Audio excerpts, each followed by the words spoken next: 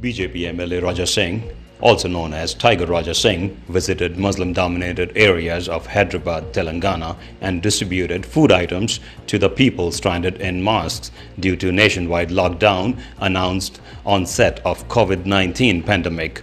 Tiger Raja Singh has always been quoted as a hardliner by the fringe media. However, Tiger Raja Singh says that he is a Hindu, and as per the teachings of Hindu religion, the doors of his house and his heart are always open to the people, irrespective of their religion. This is Tony Saheslan reporting for Tallman House.